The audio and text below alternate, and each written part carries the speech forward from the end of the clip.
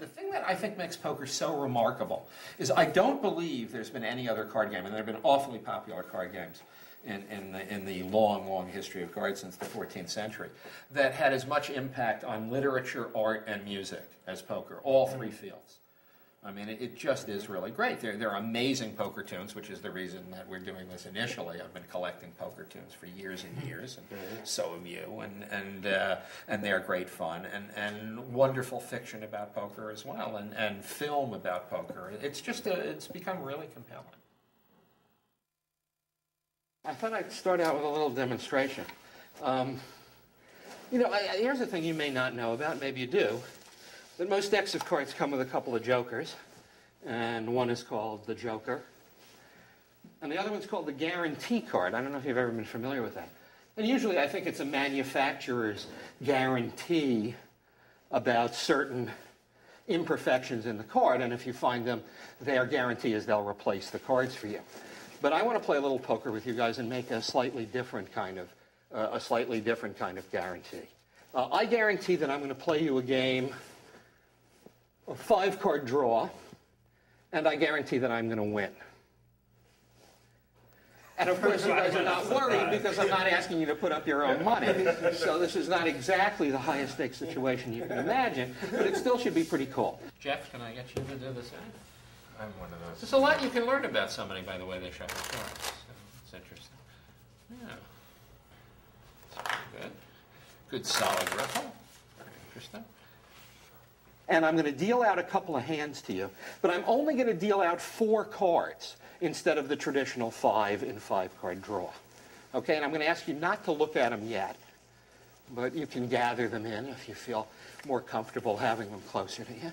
And watch me, by the way. Watch me scrupulously as I deal the cards to make sure that this is honest and above board. Ha, ha, ha. Now, you each have 4 cards. And because you know, in most cases, know me personally, but know that I have some sort of reputation as being capable with a deck of cards, I'm going to make you an unusual offer. Right now, before we complete the deal, I'm going to say to you, if you think perhaps I was stacking the cards, perhaps I was dealing from the bottom, that somehow I dealt myself a better hand than any of you, I'm going to allow you the opportunity to switch your cards with mine. And I'm going to allow each player to do that. JJ, without looking at your cards, without looking at mine, do you want to switch for my hand?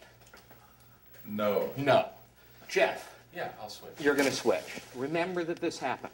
Don't look at him, we'll place him here. Willie, would you like to switch cards, would you like to play your own? I'd like to play my own. Okay, that's fine. John? Me too. You would too. Eddie, would you like to switch or would you like to play mine? I'll play yours. Ooh. Okay, you'll play mine, I'll play yours. Now I'm going to make you another unusual opportunity. Remember I said I'm going to guarantee that I win. I'm now going to deal you all your last cards, right? And I'm going to play my card. I'm not going to be able to change whatever that card is. But I'm now going to give you all the options of looking at this card and deciding whether you want that card to join your hand or not. What poker player would be crazy enough to do that? The answer is me. JJ, you can now look at your hands. Take a look at them one at a time. We'll do this. And hold them up. Maybe the camera wants to see them as well. It doesn't matter. I'm not going to look. Okay, and I'm now going to offer you this chance. You know what? That's fine. Do you want to add this card to your hand or not? You don't. I'm going to give you a chance. We'll discard this to take any card from the talent, from the remainder of the deck, take one out and have it join your hand. Anyone. Okay. But do it quickly. Oh. No, take your time. It's fine. Well, the card you may be looking for could be in somebody else's hand. I don't know. Jeff, hold yours close to the vest. Don't let anybody see them. All right, I'm going to put these down. Here's your choice. Would you like this card, Jeff, to join your hand or not? No. No. I'm going to discard it, and I'm going to give you the option of taking any one of these cards to add to your hand. Would you reach across and take any one out from the remainder of the deck? You know, you could be beating me with 2 cards, you know. Willie, here's your card. Would you like to keep it or change it? Change it. Change it. Take out any card. Take out any card. I'm going to discard this. Take out any card and have it join your hand.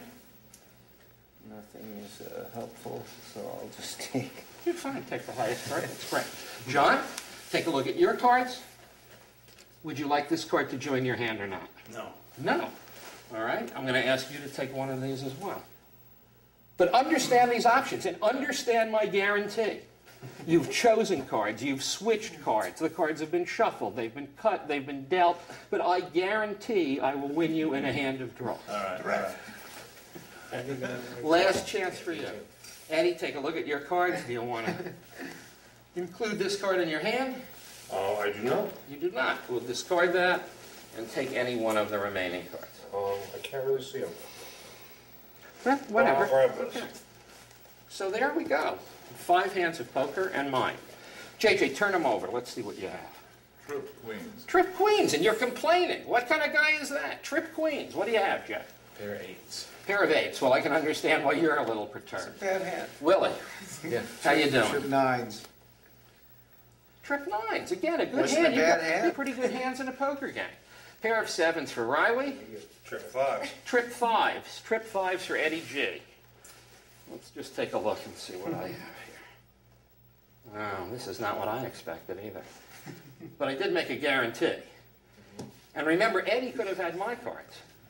And JJ did switch, meaning that at one point I had hit cards. I switched. Oh, Jeff switched. Yeah, I don't want to drag this out, but I do think that it's a fairly similar stance.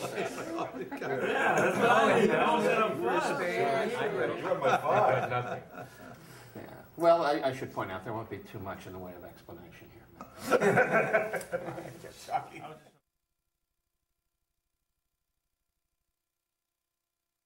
You can actually wind up cheating people from the beginning of the time that they think about going to the game, till after the game is finished. And one of the ways hustlers always used to work, you know this, on trains especially, is they'd play for cigars, they'd play for drinks, they'd make it look incredibly casual, and then it would build up into $1 or $2, and soon it would be like JJ's game with hundreds of dollars. And then you can wind up with proposition bets, winning money after the cards go back into the case. So there are lots of opportunities, and we'll talk a little about some of them as well. So let's say you had a card on the top of the deck that you wanted to keep, like, say, the Ace of Spades. And so the idea would be, like, if all you guys were at the game, I would simply deal the cards to everybody, but I would get the Ace of Spades. So that's called second dealing. That's the idea. And what actually happens, I mean, this does feel a little awkward for me, actually telling you what I'm doing. You know, so the That's Ace a first, isn't it? the idea is that the Ace of Spades is on the top of the deck, and I'm dealing underneath the Ace of Spades. So I'm making it look like I'm dealing with top card, but I'm keeping the Ace of Spades. That's there the whole fantastic. time. That is So that's why that's fantastic. called second dealing. Wow. By the way, if you're playing stud poker, it can also be done in a game of stud. Literally keeping the Ace of Spades on the top and making Right. it look like you're dealing with top card from the top, even slowly, It's just even a burn bigger- your it's hand. a bigger move. It's just a bigger fantastic. move, but that's the Ace of Can you do it even with the ace face up? Oh yeah. So this is I mean this is with a border deck it's a little better, but this is what it would look like. It seems like it would be almost impossible that you're keeping the Ace of Spades in place. You're actually. I love it. Wow. Good. Mere child's play for Ricky. Yeah, I'm sure.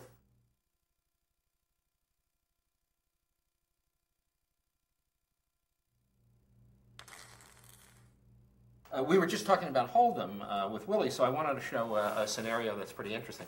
I think I'll just get into it rather, the cards have all been shuffled. I'm going to just give them another shuffle and deal you.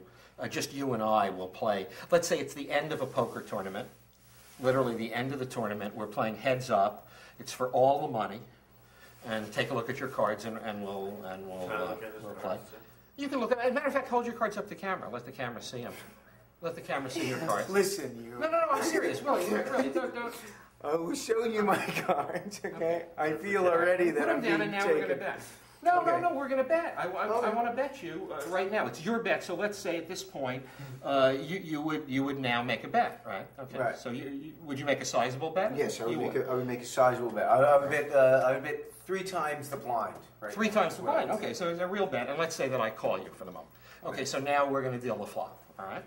So let me burn a card. All right, and deal the flop. Well, it's not such an impressive flop, but maybe. Okay, so now Would you be betting again at this point? I would bet to 3 times the blind. You bet 3 times the blind again. Okay, so let's say I'll call you again, and let's burn a card, and then I'm going to ask you once again if you're going to bet. I would check to you. You check to me. Yeah. And now I bet really heavily. Yeah, probably. And what would you bet? I'd probably in real life. Yeah, real life. If it wasn't you. Right. If it wasn't me and we were just playing All these in. cards, Absolutely. you're all in. Yeah, absolutely. Because you believe you have the nuts, and Absolutely. you Well, close. Yeah. I don't have the nuts, but I've Yeah. close enough. Well, no. Why wouldn't you have the nuts in your mind? You think is there some hand that could possibly beat you at this point? Well, a 3. Do you think I'd be in the pot if I had a 3 at this point in my hand? Well, at the beginning, my druthers would be that you would have folded. Right. Of I course. got my first So, no, bet. yeah, I mean, and this is very much part of the Yeah, psychology. with a- If I had a 3, and I can't have a pair of 3s because there are three Right, threes on the right. table. And I started out of the gate betting. So Right, I and you assumed, started out of what the do gate you have? betting. You wouldn't have stayed in with a 3. There's no way so- that I could have stayed in with a 3. So clearly you do have the nuts because I wouldn't have stayed in with a 3. Right. And I'm telling you right now, honestly, that I don't have a 3. Right. Or you could have 6s. Would be Well, a that's true. great I could have hand. So you 6s, and that I would have a full over house and- 3s. Right. You know, so Absolutely. better hand than my crummy hand. Mm-hmm. There's things that could beat me. There's 3 hands right now. Right, and yeah, That that's could very be- smart analysis. But again, you have to say to yourself, I couldn't have. You could a have pair stayed of in with sixes. 6s. Yeah. And you could have stayed in with 10s, jacks, queens, aces. Right. But the Maybe. fact is that you know exactly one of the cards in my hand. I do Because know I one of saw the you cards. glimpse my card in my hand. Yeah. All right, so now you have to use that material as well. How do I know that you know what I have? But you know that I have a jack. Right. Well, Right. because you went Because like I happen to this, you went flash like the jack that, to you. like Okay, that. but this is also important psychologically. Absolutely. All right, and in a real game it might have been even more subtle than that. So you know that if I have a jack, I can't have a pair of 6s, and you know I'm not staying in on jack 6, and you know I'm not staying in on jack 3. So you have the damn nuts. So, I'm using all of this information and trying to hustle you. I've singled you out as the target. And I know you're a good poker player, and I know you saw that card, and I know at this point I'm not going to be in the game with jack 6, and I'm not going to be in the game with jack 3. So you do have the, there's nothing that can be. Anyway, you're going all in, I'm going all in. Let's deal the river. I burn a card, and there's the river. And now you show your hands. What do you have? I have kings. So the only thing that could beat your 4 3s and a king are my 4 3s and an ace. And an ace, and there's the money. So, we're going to talk about things on all sorts of different levels, but I wanted to ensure for people who played some serious Hold'em that there was an unusual scenario for that as well that I had that's come up fantastic. with.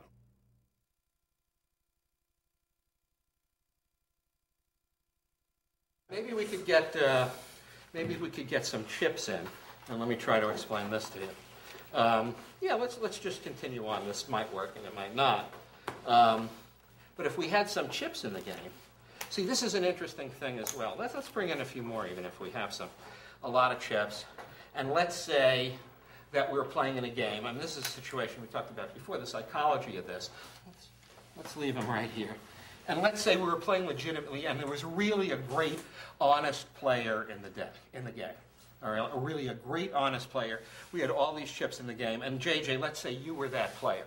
Okay, so it's the end of the pot. You've won all of that money. Take your money. So you would probably do something like that, and you would rake in the money. Okay, and in just that action, I want to show you how you could bust out an honest player from the game. I don't know if you saw this because it was a little subtle, but in just that moment, JJ, this is really strange. You would have no idea anything happened in this, and I would suddenly say, wait a minute, you're cheating. There are only 3 aces in the deck. I think you're holding out. I want you to very carefully stand up, very carefully, and you will see on the seat of your chair that I've managed to get that last ace. Take a look into the chair. And now get that card and turn it over. And that's the ace of clubs. So think about how devastating this is. You're a straight, honest player, but you're too good. You're too good for me. All right? So that's what I've been able to do, is actually to bust you out. Think about that. What does this guy think? Not only is he going to be thrown out of the game, but all his friends now think that he's a cheat. The concept is truly a crazy idea. So here's how this works. I mean, it takes a certain amount of skill, but I purposely dealt I purposely had the chips placed away from JJ. Stand up again, and I'll show you what I did. As JJ goes up and reaches for his chips, Congratulations. I actually able to I flip the can't card believe you just won like that. Right. Wow. Right. Onto his chair. He sits down, and I don't even have to do it this deal. I can wait 4 deals later and bust you out anytime that I want. But you want to do it this deal because I just won the chips, right? Well, I think there's a possibility that wouldn't be a bad idea. That wouldn't be a bad idea. All right.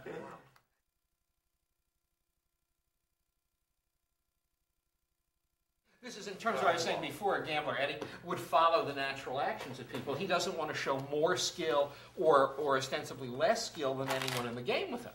So he really wants to follow this just a little. I do that too, like The little overhand shuffle as well. Well, I do that often when I'm asked to cut. If you do that little overhand shuffle, it's far more thorough, and if somebody was trying to manipulate the cut, it's a good way to deal with it. So I've learned a little something about you, and now I'm going to do something that's again odd. Before you mentioned dealing the second card off the deck, and I think somebody brought up bottom dealing, which is actually one of those really mysterious things. And I'm going to do a strange thing for you here, which is to show you how I actually practice to do something for a bottom deal. So if we were playing in a game, I wouldn't want to deal anything so obvious for me as we did before, a royal flush or something. So let's say I still want a good hand. Any one of you. Should I deal jacks, queens, or kings? Which of those 3? Queens. Queens, okay. Queens, all right. And remember, the cards were shuffled. This is going to be easy for Eddie to see. From the shuffled pack of cards, I'm just going to go very, very slowly and actually jog up the queens for a bottom deal. So they must be all grouped together at some point. There's one. We don't need a joker. And there are indeed 4 queens. So I'm going to place the 4 queens here, and you're going to actually see that I do have 4 queens on the bottom of the deck, and now I'm going to deal them for myself in this. Well, one more thing. This is going to make it a little harder for me, but easier for you guys to follow. I'm going to reverse them. Okay, so this is a really odd concept, but you can see that I have 4 queens reversed at the bottom of the deck. Willie, let's say we had people at the poker game. 8, 7, 6. You pick the number. 7. 7 people at the game. And John, you tell me which hand, not the dealer, because this is the way I'd be doing it if I were cheating in a game, which of those 7 people should have the hand of the 4 queens? The 4th. The 4th. So I'm going to deal from the bottom. Oh, we should talk about when you came over and wanted me to show you bottom going for a movie you're going to be in. But remember, it's 7 hands, and I'm going to try to deal the queens into the 4th hand. That's the concept. Okay. So this is a little tricky, but since they're face up, it'll be easy for you to see what I'm going to do. 1, 2, 3, 4, 5, 6, 7. So you can imagine if the cards were face down, you should probably have not the slightest idea that these cards were coming off the bottom of the deck. So even though you know the queens are face up, it's still a surprise. And then even dealing the last card, there should be nothing, even when you're not dealing the bottom, nothing that looks any different. So I should point out what's happened here. You've all shuffled the cards. You've mentioned the number of hands in which I could deal. You mentioned which of those hands should get the winning hand of the 4 queens. But what I want to know is, how the hell was I able to do this? Wow. Wow, okay. 4 aces. Wow.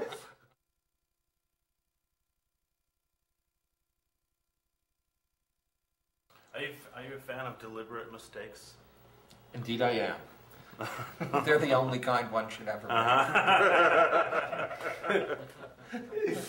make. You know, we've been talking about crooked games a lot, and you were telling me a story about a guy trying to keep a crooked game secure, a guy with a razor. Oh. I don't know if you want to tell that story. But I'm happy to. It's a great story. Yeah. It is a kind of great story, a guy that comes out. And it's very much like the lyrics of one of the songs that we have on the album, too, Darktown Poker Club. And I talk about it a little on the liner notes. But this is kind of a great concept that, you want to ensure an honest game. And so this hustler takes out a razor and opens up the blade. And it's just sharp as all hell. And he puts it on the table and he says, there'll be no cheating in this game. and then he uses the reflective edge of the razor as a shiner to read the cards that he's dealing with the other people. And then there's another version, there's always topping that, there's another version with a gambler's gun where you can do the same thing in the reflection of the gun. But just the idea of calling attention to the very thing you're using to hustle. Wow. It's really great. And there are any number of, in poker law, any number of wonderful scenarios with the razor. Another one that I recall is a guy who wielded a razor in a game. This was probably in the 1880s. I think it's in the Thompson Street Poker Club. A wonderful book. And this guy is playing somebody who has 4 nines, and he has three aces and a 3 in his hand, and the guy says, "I win." And he takes the razor and just very carefully shaves off the 2 extra pips from the 3. He says, "I think my 4 of a kind." You see this brand new razor I got at Sharpen yesterday? I'm going to pass it amongst you with a set of my rules you must follow as you play. Hey, keep your bony hands upon the table while you're dealing, please. Anything goes wrong, I'm going to speak. Yeah, Dark Town Club. Yeah. Right, which you're doing the Phil Harris version.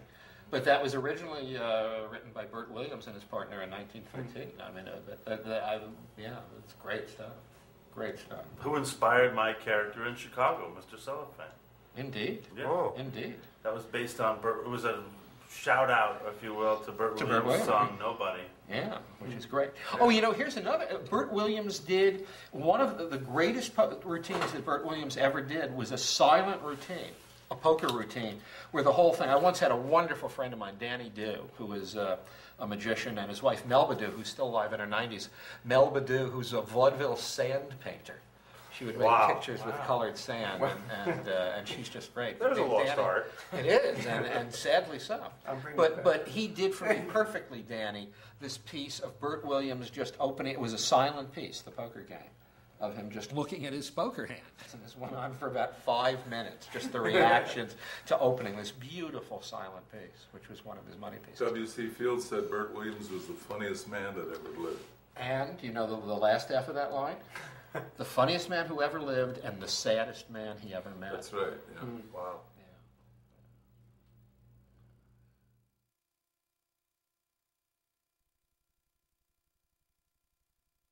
Did you ever do bottoms, deal bottoms? I remember you came over one day for some lessons. Yeah, in that, that was for another film I ended up not doing. But actually, that day when I came over to ask you to teach me the bottom deal reminds me of this story that happened on Boogie Nights that I don't even know if you remember, but the reason my character in that movie was into magic was because I was into magic, and so Paul Anderson wrote the script to reflect that. The porno star turned magician? Yeah. See, I always thought that was patterned after my life.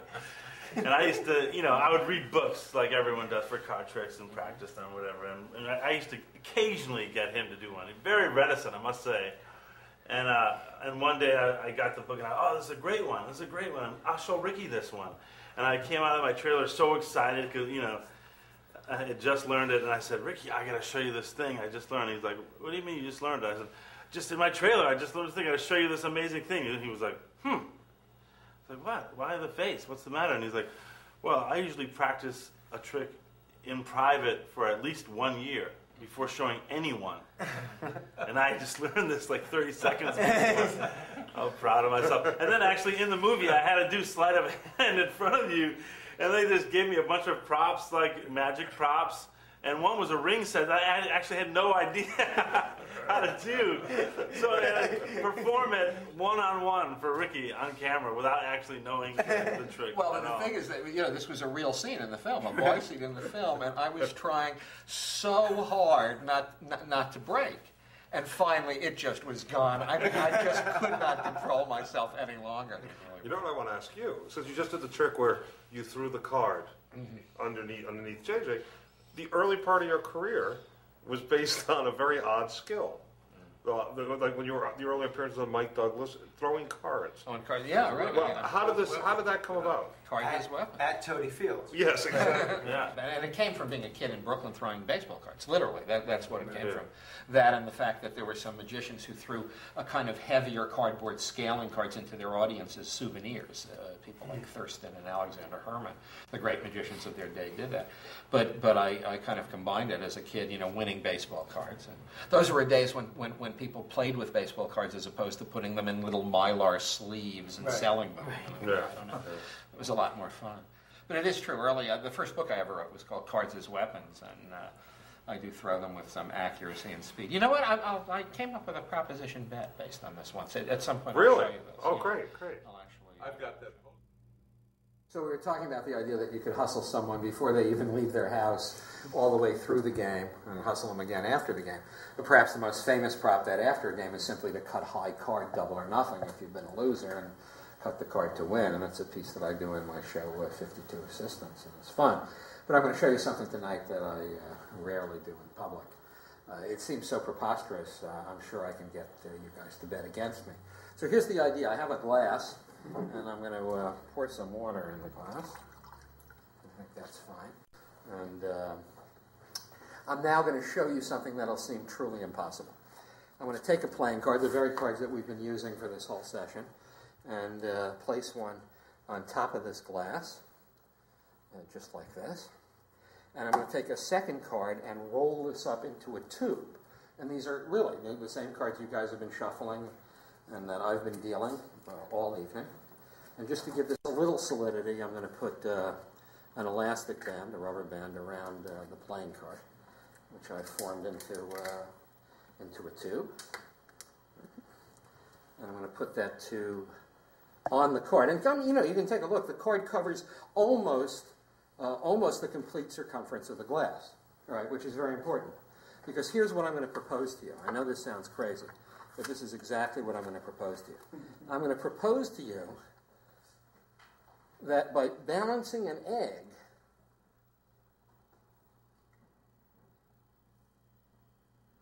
on this glass, you see that this glass is completely covered by the playing card. There's maybe a 1/16 of an inch or so on each side. The bet is if I throw a playing card, I can make that egg land in the glass. Now I want 5 cards. That's my bet. 5 chances to do this.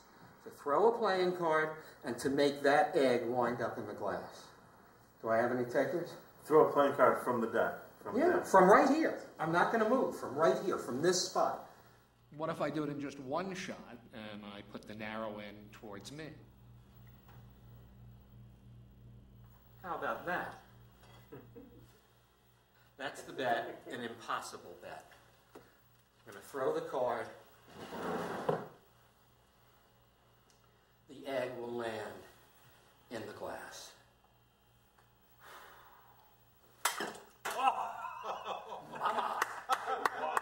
That's fantastic. Oh, I love it. wow. I love it. Wow. Ain't life grand? Let me see something.